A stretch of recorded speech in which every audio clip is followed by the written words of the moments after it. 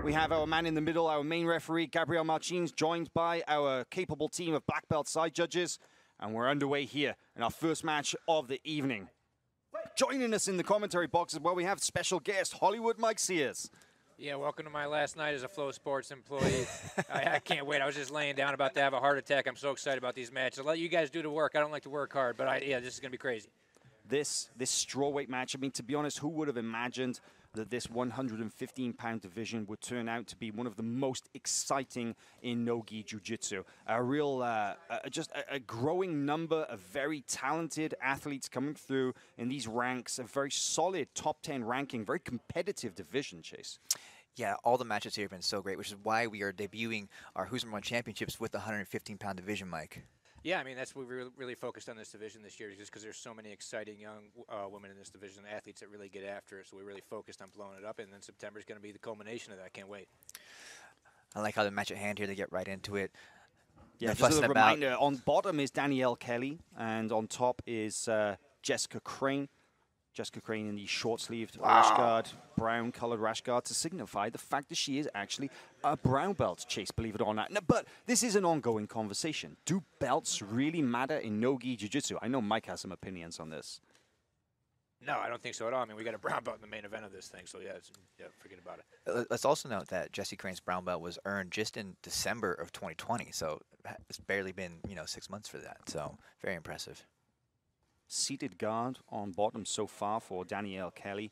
It's interesting to note that she pulled guard immediately. Yeah. But she has talked a lot about the fact that she enjoys wrestling, and we actually saw that in her last match here on Who's Number One against Jessica, a full 15-minute match. She lost the decision, but she showed everybody, number one, she's got serious heart, but number two, she actually had some wrestling skills that I think people didn't really expect. Yeah, she's been playing, those little seated guard. That was a nice, quick little arm drag she tried a minute ago. But, yeah, I thought they were going to wrestle a little bit. Oh.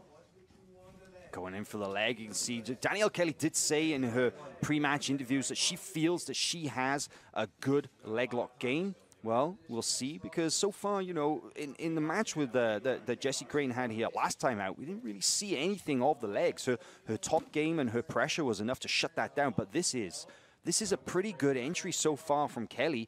I think Crane just trying to keep her base heavy here. Yeah, this is a dicey situation here, because Kelly is underneath the hips of Crane, and if she gets an elevation here, it could be a problem for Crane on top.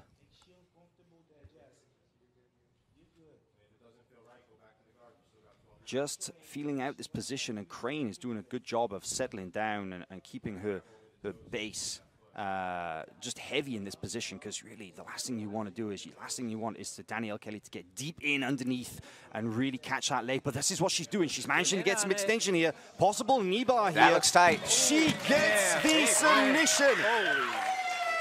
Exactly 3 minutes into the match, Danielle Kelly, very patient submission finish, a knee bar, straight knee bar, and she will get a submission of the night bonus here as well, courtesy of our sponsors, Fat Tire. But man, what a return to the stage. What a statement. I mean, she wasn't happy with the last time she was on Who's Number One. She comes out. Corner, representing Silver Fox Jiu-Jitsu, Danielle Kelly.